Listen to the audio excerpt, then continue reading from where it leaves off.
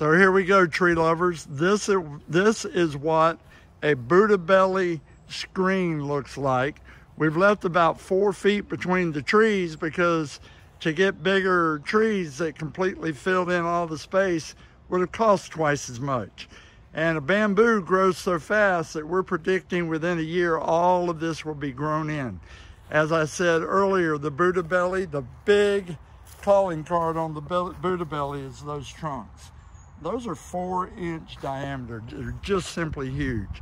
So the owner of this screen is Paul Sexton, and here he is. Hey, Paul, you got anything you want to add? Well, I love them. I'm very excited. I knew nothing about anything to do with trees, but I called Joel because we needed a screen for our backyard, and he spent a lot of time with us. Said this is the way to go. And they just were very professional, helpful, and I couldn't be happier.